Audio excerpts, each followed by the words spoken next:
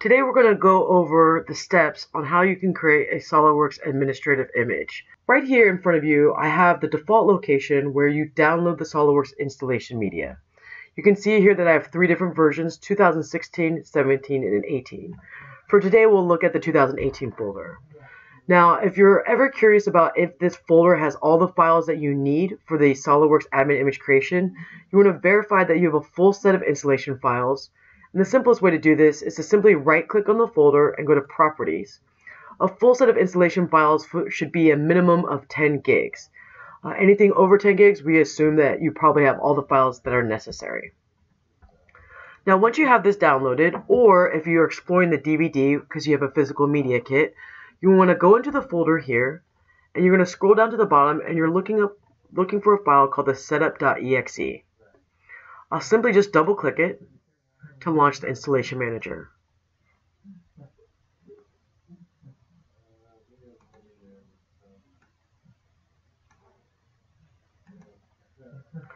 From the installation manager, you'll see that you'll have multiple options: an individual installation, an administrative image, server products, and a download option.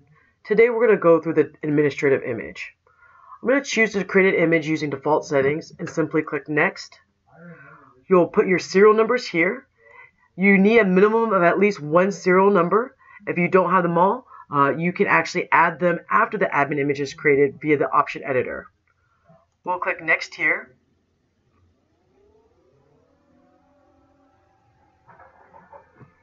It will do a quick system check.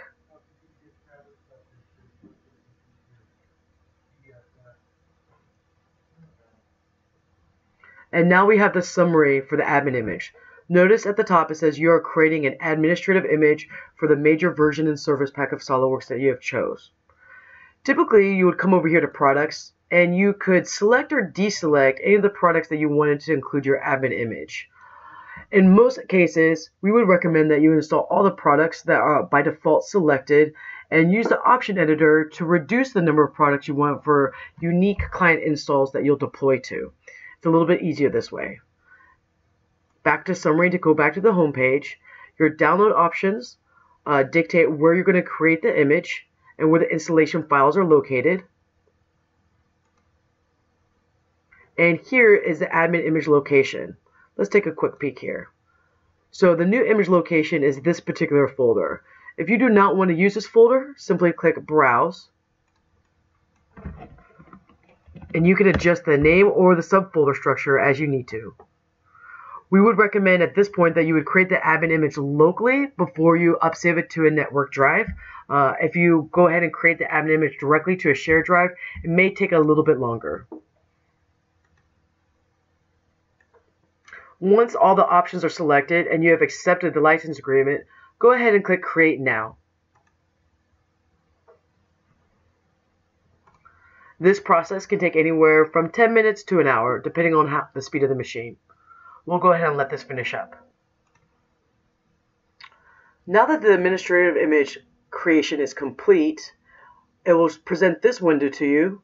You can click on Show me how to install this image on a client and select Customize Image. The Show me how to install on a client will actually go ahead and open you up to this page on the SOLIDWORKS help file. It will also automatically update you to the option editor for the admin image. If you click Close here, Option Editor Wizard for the admin image, simply just navigate to the folder where the admin image is located and double click it here. To make any changes to this option editor, you'll simply want to click on this pencil icon to edit the global settings, or you can choose to create individual settings here. For any further information about this or any reference, go ahead and open up your internet browser to the website help.solidworks.com. The admin image reference guide can be found under the SOLIDWORKS installation, multiple installs, deploying to multiple clients. Here you'll see links to how to create an admin image with step-by-step instructions, as well as the option editor and the vast array of options that you can find here.